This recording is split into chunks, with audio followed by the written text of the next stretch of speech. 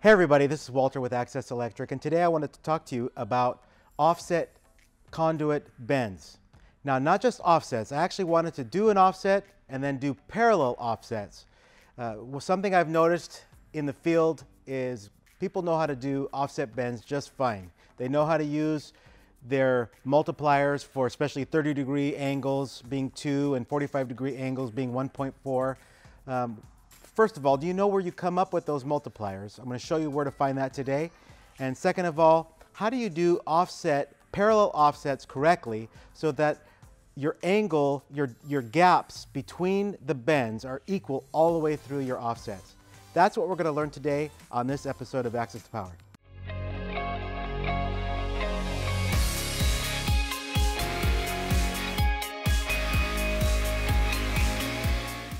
All right, so the first thing I want to do is talk to you about where to find the multipliers that we use for our offset angles.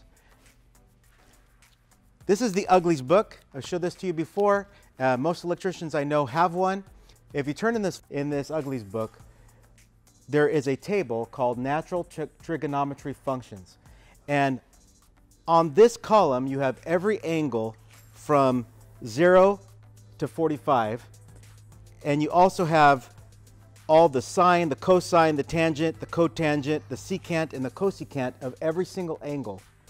And then beginning on the other side, from the bottom, you have the angles from 45 all the way through 90. So you have all the information you need for every single angle we're going to worry about when we're bending conduit. And so what we need to find is the cosecant of the angle. So we're going to do 30-degree bend, and you probably already know it's 2, but where did we find that? Well, we went to 30 degrees, we went all the way to the cosecant of the angle, and we see that the cosecant is 2. So what do we use that for? We're going to come over to our bender and we're going to start measuring for a 6-inch offset. So come with me over to the bender. Okay, so this is going to be our first offset bend, and I'm going to take my tape measure, and I'm going to put my first mark just arbitrarily. I'm going to pretend my first mark on my offset is going to be at 12 inches. 12 inches from the end of my pipe. I'm using pencil, so it's easy to get off the pipe. And so I'm going to put my mark at 12. And then here's where the cosecant, here's where you need the cosecant of the angle. I'm doing 30-degree bends, so the cosecant of 30 degrees, according to my trigonometry tables, is 2. So 2 times the distance I want this offset to rise from the floor or from the wall. So I want to make a 6-inch offset, so 2 times 6 would be 12. So I need to make my marks 12 inches apart. So there, I've made my marks, and I'm just going to quickly just make my marks go around the pipe a little bit. All right, so I'm going to make my marks, then I'm going to put this in the bender facing one direction. All my bends will be in the same direction. You don't want to flip your pipe around, you're going to mess it all up. Everything needs to be in the same direction. So now I got my pipe marked. The first thing I'm going to do is I'm going to put it in my bender right here.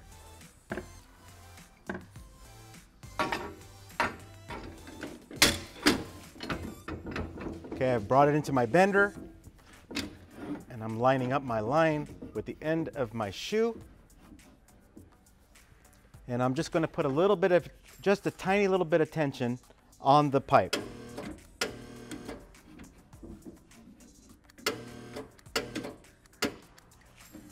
I can still move the pipe. So now what I want to do is I want to go over here and I want to level my pipe with that level down at the end. Okay, so I'm going to rotate my conduit until my level right here is level. That's a little bit too much. Go back. And now I'm doing this so that my conduit is nice and straight all the way through the bend. Perfect. So I want my conduit straight all the way through the bend. If we don't level the conduit when we bend this, when we flip the conduit over, if it's a little bit off, and it's easy to have it a little bit off, your pipe will angle. It won't be a nice straight bend through the angle. It will have something what we call in the industry a dog leg. it'll be crooked. And so we don't want it to be crooked. So level the pipe and then start your bend. When you make your second bend, level it again, it'll be good. Now, when I was growing up, when I was a young electrician, this is the way we used to do it. Today, everybody has these no-dog levels and they put it on the end of the pipe. I like this method better. I like the old method better because I can see the bubble from where I'm working. This one, I have to come over here to the end and look at it. So I'm not going to use this level right here. Okay, now we're going to come over and we're going to begin to make our first bend. So I'm going to start my bender, and actually before I do that, let me put the protractor on my conduit, and I can see that I am about 1 degree out of level. So I have my mark here about 1 degree more than 30. Now there's going to also be a little bit of kickback, so I want to make sure that I'm going to get my 30-degree bend.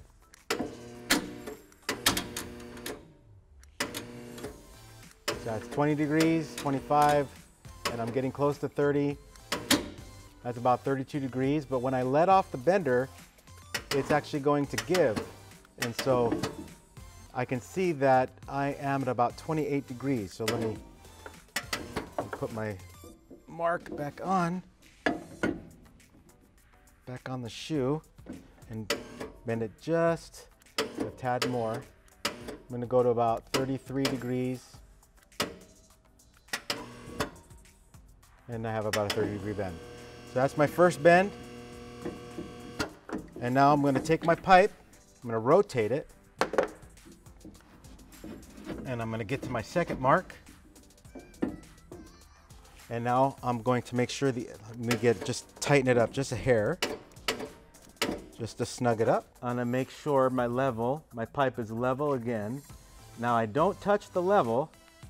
I rotate the pipe until the level is level. If I touch the level, then I'll mess this whole thing up. So just gonna rotate, get pretty close. Here we go. So I got my level pretty close, and I'm gonna come over here and make my second bend. Let me put my protractor. Now my protractor, I'm gonna have to go upside down, only because I don't have enough room here between my shoe and the top of my pipe.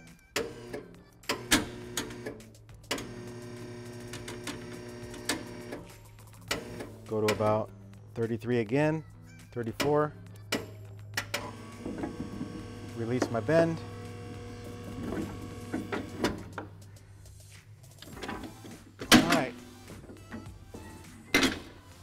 All right, so I put my pipe back down on the table. You can see that on this table I have this piece of angle iron here, and I have a piece of angle iron at the end, and I have my pipe pushed all the way against the end here. And you can see that my pipe lays nice and flat against the table. That means I don't have a dog leg. If I had a dog leg in my pipe, this would either be up a little bit, or you'd see the pipe going down or up here, and it lays nice and flat against the table. You can also see that I've got my bend is a little bit open. So the second bend was a little bit too much. So we're gonna have to take a little bit of that out. But here I have my first offset. Now we're gonna make some more offsets, but what I wanted to talk about was how do I make another if I made another offset the same exact way I made this offset. The problem is that through my offset, the pipes would get closer and closer together, and we don't want that. We want our pipes to, if we have, say, an 1.5 inch gap between our conduits, we want that 1.5 inch gap all the way through our bend. How are we going to do that? That's what I wanted to show you today. And it's really, really simple. You're going to use the Uglies book once again, and you're going to use the tangent of half the angle. That's all you need to know. You need to know the distance between your pipes from center to center, and you need to know the tangent of half this angle. So this was a 30-degree angle. What's half 30 degrees? It's 15. So the tangent of 15 degrees times the distance from center to center on the pipe. I can tell you the tangent for 30 degrees, it's right here in your Uglies book, or you can use your calculator to find it. The tangent of 30 degrees is 0.5774, or 0.58. But the tangent of 15 degrees is the tangent of half the angle, if you remember. The tangent of 15 degrees is 0.2679. Okay, so we're going to take 0.2679, or we're just going to look at get a calculator out and say our next pipe. Actually, let me get another piece of pipe and I'll show you what I'm talking about. I have another pipe here next to my original conduit. And I just wanted to show you, if I have, let's say, if I want to maintain about 1.5 inch gap in this pipe, then my center to center distance is going to be about 2 3/4 inches. So I want to take 2 3/4 times the tangent of half the angle. And I'm going to open up my calculator, and I'm going to come over to my calculator and say the tangent of half the angle, so tan 15, close parentheses, times 2.75 inches equals 0.73, 0.736, so about 0.74, or almost 3/4 of an inch. That's almost 3/4 of an inch. So that is, if I wanted to make another offset bend, outside this offset bend, I'm going to have to add to my original mark, I'm going to have to add almost 3/4 of an inch. We'll just go with that, 3/4 of an inch to my original first mark. Now my first mark was at 12 inches. So I'm going to go 12 3/4. And I'm going to make my first mark. And let's go ahead and rotate that over. That's 12 3/4 from the end. It's 3/4 of an inch longer than our last bend. And I'm going to come down and I'm going to measure another 12 inches for my 6-inch offset, because the offset's the same. And I mark the pipe there. All right, and then I'm going to bend this offset just like we did the first one.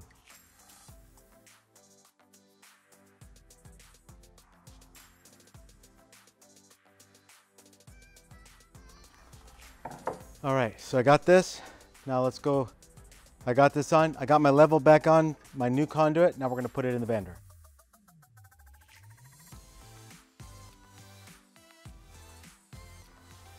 Okay, let me tighten this up just a hair. Wrong way.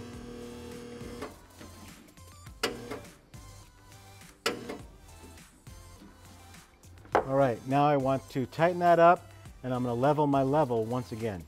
All right, now I'm going to get my protractor on, and I'm going to bend my next 30-degree bend.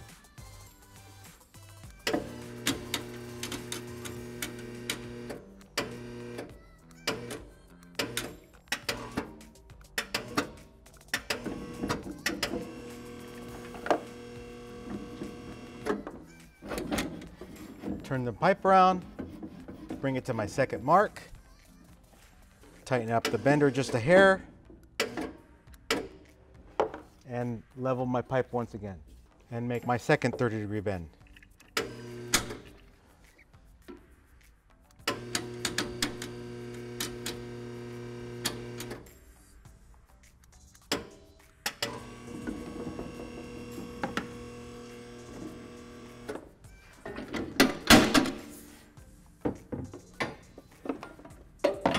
You can see that my gap stays pretty equal all the way through the bend.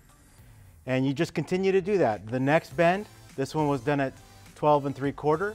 The next bend will be done at 13 1/2, and so forth and so on. And if you do that, you'll maintain the level of your gap all the way through every single one of your bends. And so that's how you do parallel offsets with a conduit bender. You have to remember that it's the tangent of half the angle times the distance, center to center distance of your conduit. So if you have a 4-inch conduit next to a 2-inch conduit, you can do that, but you have to remember to keep to figure out what the center to center distance is, so you can get your measurements for your half the angle, the tangent of half the angle. So that's it for today on parallel offsets.